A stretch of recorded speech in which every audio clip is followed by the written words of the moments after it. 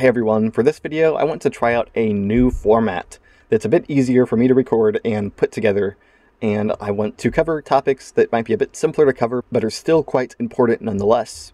And in this video I'm going to be covering the concepts of component space and local space when working with skeletal meshes and animations inside of Unreal Engine.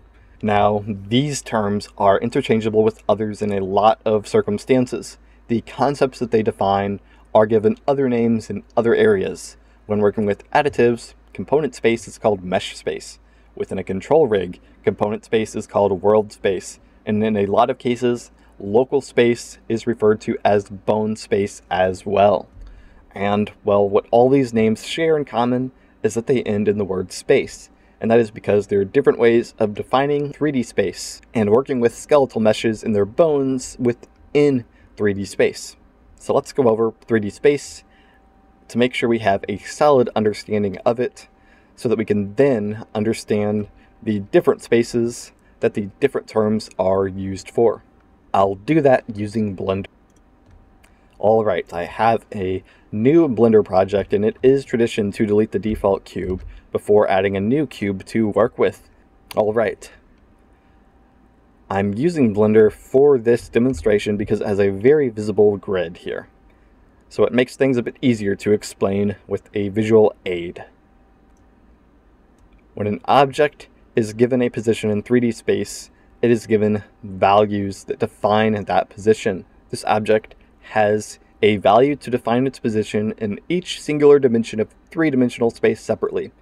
And each dimension is given a letter as a name, and when working with 3D space, this is almost always X, Y, and Z. So I can move it along the X dimension, Y dimension, and Z dimension separately, and when combined together, I can move it anywhere I want to in three-dimensional space. Now we can see a representation of the X dimension and Y dimension in these two lines here. The red line represents the X dimension, the green line represents the Y dimension. When added together, we get the ability to move the cube in 2 dimensions, and it is not showing a vertical blue line that defines a Z dimension, but we can imagine it there. And now I'm going to create a second cube. And I can move this second cube and this first cube, and they're occupying the same space. Now that makes complete intuitive sense to me and to you as well, but it isn't as intuitive to a computer.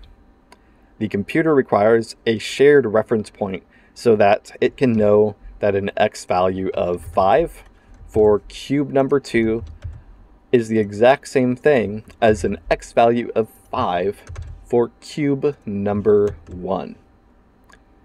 And it does know that. These cubes both have an X value of 5, and they're sharing the exact same space. So, how does it do this? Well, there's a defined shared reference point called an origin point for the space, and that point is where the X, Y, and Z values are 0, 0, 0.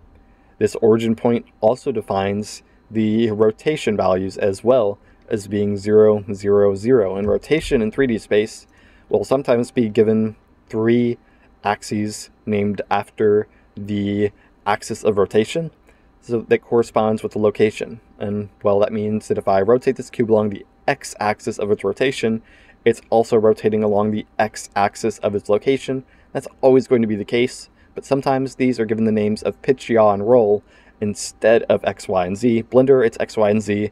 In Unreal, it is pitch, yaw, and roll.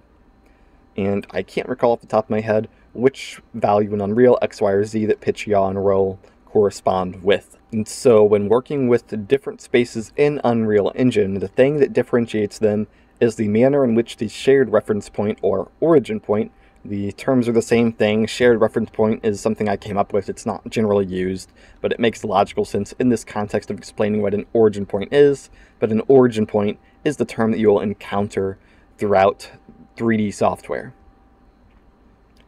So right now, we're working in component space or root space, mesh space. The names mean the same thing. Here I can see the 3 axes of the root, the X, Y, and Z axes, and here I can see the rotational axes as well. We can rotate the root along its own Z axis, along its X axis, its Y axis, And any other bone I click on, let's grab the lower arm bone, well, it's going to rotate relative to the root and move relative to the root because the shared reference point for all of these bones, the origin point for the component space, is the root bone. And let's say we want to pose this character, and we want to rotate the arm up at about a 45-degree angle along the axis of the elbow, as that's the only way the lower arm can rotate up. Well, we'd have to go back and forth along all the different axes to try and get a pose that works. And that's a lot of extra work compared to what we'd want to do and just rotate it relative to the upper arm. And that is where the concept of bone space comes into play. I'll switch over to that now. And now we rotate the lower arm along its z-axis, and that's the axis we desire. It's relative to the upper arm bone. And, well, how is that accomplished? Well, let's start at the root. That looks the same. It has the same x-axis, z-axis, y-axis. It all matches component space. That's because, in a roundabout way, the root does define local space. But the origin point for each bone takes its offset from the previous bone into account. So there's not much of a difference between the root and the pelvis as far as rotation and location goes, or the other spine bones. But all of these offsets from each bone accumulate, and by the time we work our way really to this upper arm bone, there's a pretty big difference between the upper arm's axis of rotation for the z-axis and the roots. And that's because we accumulate the offsets, and the origin point for each bone's localized coordinate space is the ending point of the previous bone in the chain. And that allows us to preserve the localized relative offsets between bones in a really neat way. And why is this important? I'm just rotating bones in a skeleton arbitrarily in a way that doesn't affect anything outside the context of this viewport here. And that's because, well, I can just pose this character pointlessly for this video while I talk. The engine poses the character all the time inside of animation graphs. And it needs to work in these two spaces just like we do.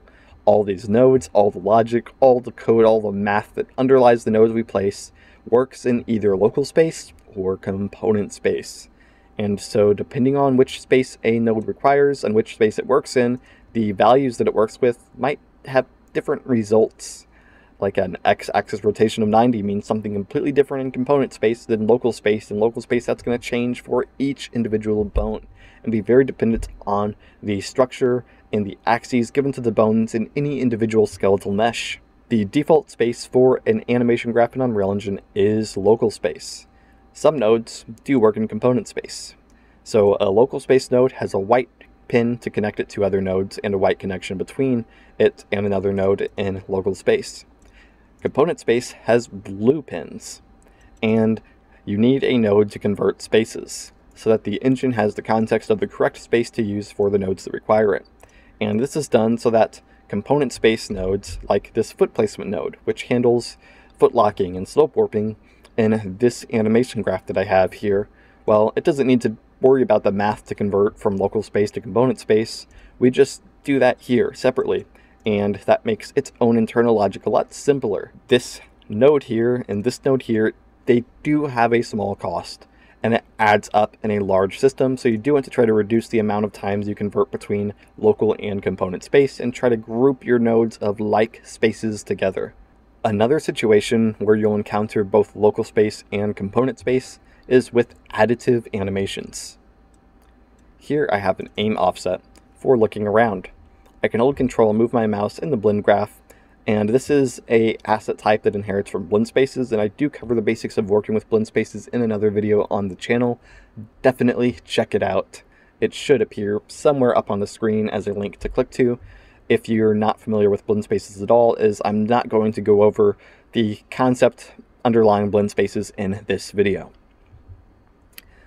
But I can move within the blend graph and see the different poses of the aim offset. And, well, this just looks like a normal blend space right now, but I'm using this aim offset in this locomotion system I have here, the same one I've been building in the tutorial series recently on the channel. And if I play, I can look up, we can kind of see the head moving, I can look down, and I can look, before I turn in place, So that aim offset is being applied, but it is also being applied while I run around. It is being applied while I walk around. I'm in the walk cycle right now, but it is still applied as I'm playing the stop animation. So I'm stopping, I'm looking, I'm still looking while I'm idling. Now, we aren't using blend spaces everywhere and having alternative versions of every animation with the character looking in a different direction. We're using an additive to apply that looking around offset to the locomotion pose of the character. And that's accomplished because an additive animation is at its core the difference in the rotational values of each bone from a defined base pose. I'll search up one of these animations in the content browser and open it. So this is what the animation looks like. It's what it looked like in the animation software. And on Unreal Engine, we're going to tell it it's a mesh space additive, which is the same thing as working in component space, and that it is relative to this right here, this pose. So now, that last animation we were looking at, let's see, this one right here, well, the engine, because it's an additive, isn't tracking the location of the foot and the leg, everything in like an absolute scale. No, it is tracking the rotational difference between the head, the neck, the spine, any bones that moved in this pose and the base pose. And it can apply that difference in degrees to any pose when we use an aim offset node. I'll just search it up here in the graph. We drive the blend graph of the blend space in the aim offset to apply a new base pose. It applies the additive and gives us a new output pose. And, well, the aim offset is supposed to use animations that are all in mesh space within its graph. And that's because the aim offset node, I'll go ahead and grab another one there, maybe I shouldn't have deleted that so quickly, uses mesh space. So you'll encounter issues if you take any of these animations, set it to be local space, and then place it in an aim offset and place an aim offset node in your graph. And that's an example of the different spaces and how they affect you in a more practical manner. Additionally, I can grab this looking forward up animation. It's a mesh space additive. I can put it in the graph and I'll just get an apply additive node. I'm typing around my microphone, so that's why I'm typing slowly and making so many typos here. So here we have two options, apply additive and apply mesh space additive. Normal additive, that's local space, that's bone space. Mesh space, that is relative to the root, that is component space. I'm going to choose the wrong node. I'm going to apply a local space, a bone space additive, but I'm going to plug in a mesh space additive. Remember, this is looking forward and up. This is this animation right here. Now, I'm going to compile, and look at that. The pose is completely wrong because it is taking offsets that are defined in mesh space and applying them in local space. And so that's creating an offset here that just isn't right. So when you're having issues with additives and poses just look wrong, make sure you check that you're applying the right kind of additive. And if you're making a dynamic additive at runtime, you want to make sure that you're checking it as mesh space or not, depending on how you're applying it. And now, additives are a big subject to get into. I don't want to cover them in that much detail in this video because they deserve one or multiple videos of their own. So I'm not going to talk more about them here because that would just make this video way too long.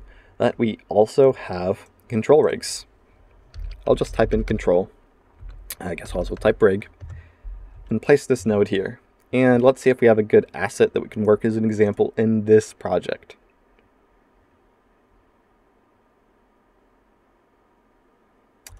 This one might be interesting.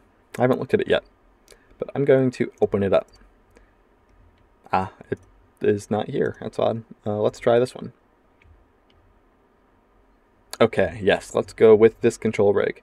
It's just one that came with a third-person template. It's nothing custom, and it is used for animating the skeleton in Unreal Engine to create animations in Engine instead of in external software like Maya.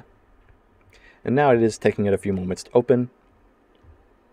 And this one is not meant to be placed in an animation graph at runtime.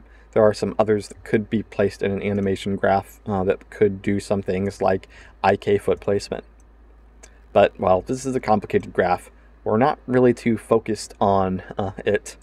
What we want to look for is maybe some examples of converting between spaces.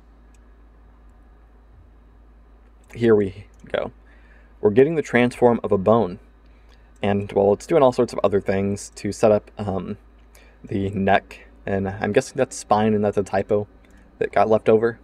But it's defining the space that it's retrieving the value in. We have local space and global space. And I misspoke earlier when I said that the control rig calls component space world space. It actually calls it global space, it looks like. So that was a bit confusing for me starting out. But local space is bone space, or local space, the terms are the same.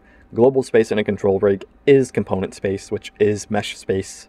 So a lot of confusion around these concepts come from so many interchangeable terms being used inside the engine in various places.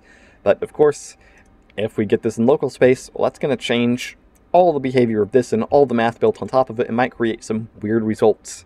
So again, understanding these concepts doesn't actively affect or change how any of this is going to work, but it can help you to set things up properly and to find, well, errors when things aren't working properly, because mismatching spaces and performing operations that are meant to be performed relative to the root, or, moving 10 units on the x-axis, well, that's going to be a completely different thing for every bone, depending on their own orientation in local space. But if you want to do it, kind of just always know, hey, I'm just moving to the left here, then, well, or maybe, yeah, x is actually right, at least for the mannequin skeleton, then you'd just want to use component space. If you just want to move something to the right with IK, you'd want to make that translation in component space. Otherwise, moving the hand along the x-axis might mean pulling it forward. And so hopefully this video has given you a bit better of a practical understanding of local space, component space, and what they mean that you can apply to whatever you're doing with skeletal meshes and animations in Unreal Engine. And if you've made it this far into the video, I want to thank you for watching. And I also need to give my patrons over on Patreon a shout out and to thank them as well. You can access most of the videos I put up on the channel early on my Patreon as well for $5 a month. So if you would like to support me, I would encourage you to go over to my Patreon and support me there. Again, thank you so much for watching, and I'll see you in the next video.